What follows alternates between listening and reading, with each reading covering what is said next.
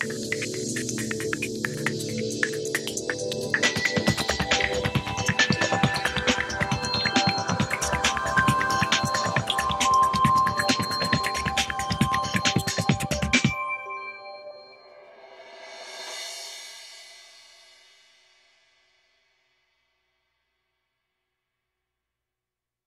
you for a kind introduction, and thank the organizer for giving us the opportunity to talk about our study, and on behalf of my collaborators in Taiwan. And so far today we have not talked about people kind of study from the Asia, so enjoy my perspective about the Chinese and diabetes. My disclosure and not disclose for the commercial support. And we got the grant from the Almonds Board of California to conduct the study. And however, the Almonds Board of California was not involved in the study design and conduct and data analysis or interpretation.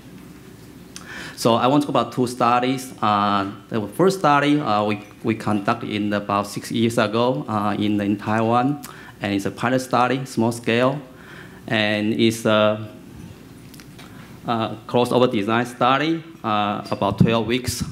It's a control feeding, randomized crossover, and including the 2-week run-in, 2-week run-out, and a 4-week of intervention.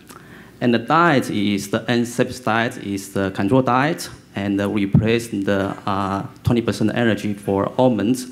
And we have 20 subjects, 9 male, 11 females, and they're about 58 years old, and 8 years of the diabetic duration. And they don't use some kind of the hyperglycemia medication, but they don't use any the insulin to control their blood glucose.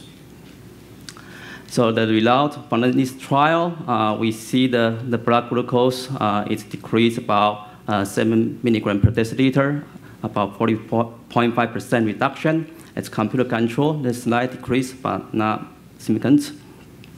And the insulin, we also see the reduction, about 8.1%, which is about 1 microunit per liter. And the control diet also decreased a little bit. And so the difference between the control and the almond diet is about not so big as the blood glucose. So after we did the first study, we are thinking about we need to do one more study to confirm the results we attended from this study. Especially we want to think about this hemoglobin A1C, which is the hallmark marker for the glucose control.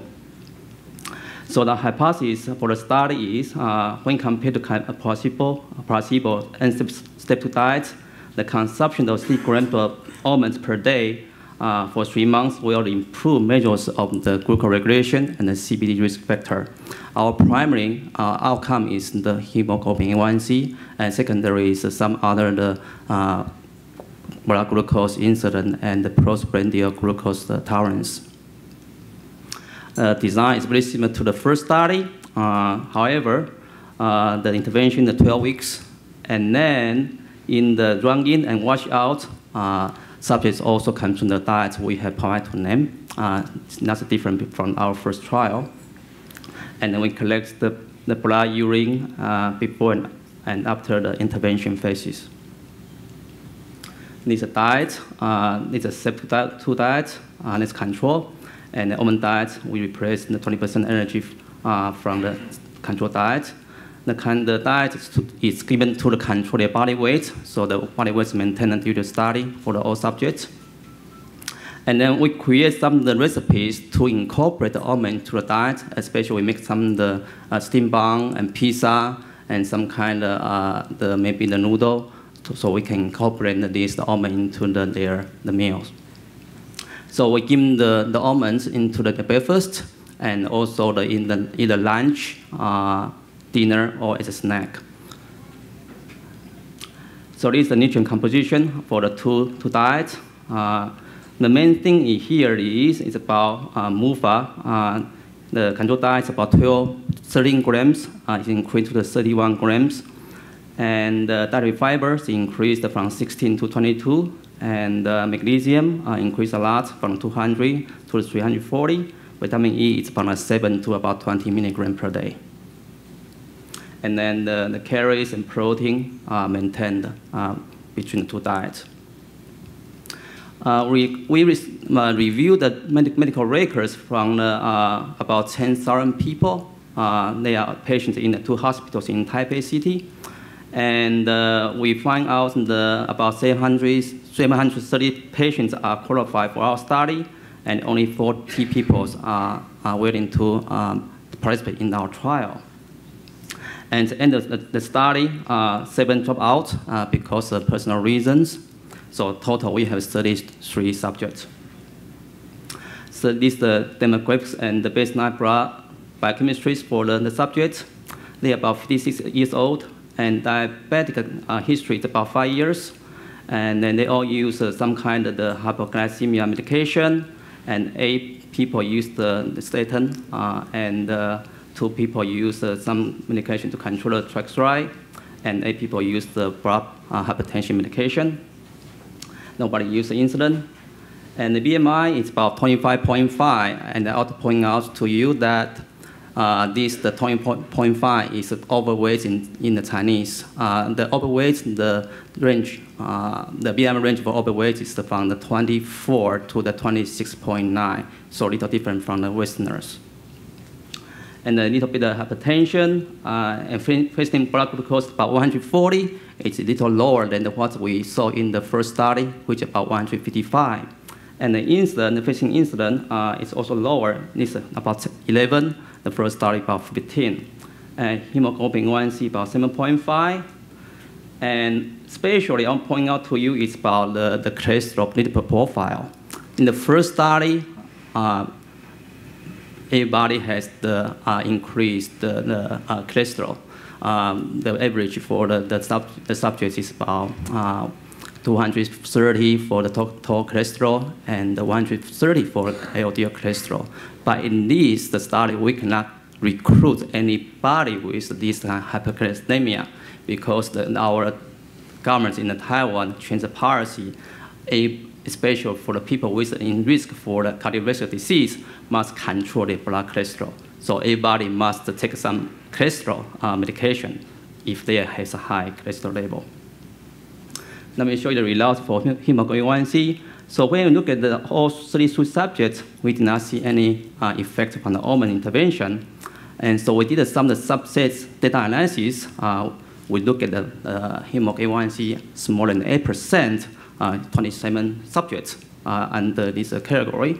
So we see about from the 7.3 to the 7.1, the hemoglobin A1C, about 0.3% reduction. So the percentage is about 3% reduction. So when we look at the subject with the hemoglobin A1C between the 7 and 8, it's not significant. There's a tendency there that the almond feeding can decrease the hemoglobin A1C.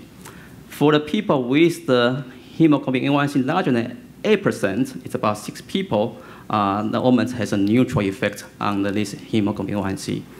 And then for the people with the better glucose control, there's 12 subjects.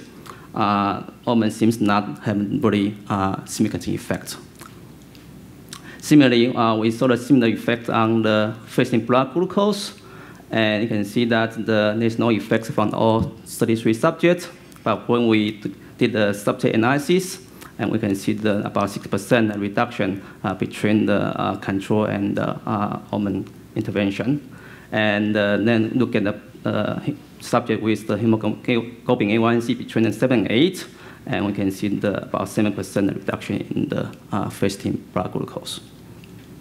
We also did the glucose tolerance test, and we did not see any effect when the subject consumed a standard breakfast, and then we do not see any effect on this. The conclusion from my presentation, almonds are beneficial in glucose management in Chinese patients with type 2 diabetes, particularly in those who have a hemoglobin A1C smaller than 8%. And for the people with the hemoglobin A1C larger than 8%, and there's the neutral effect. And will almond to be more effective to improve the insulin sensitivity in liver but not sickle muscle, since we see the effect on the fasting blood glucose, but not the postprandial glucose tolerance. So kind of question mark here if almond is better to control liver, the insulin sensitivity in the liver, but in the skeletal muscle. That's kind of my own question about it. Thank you for your attention.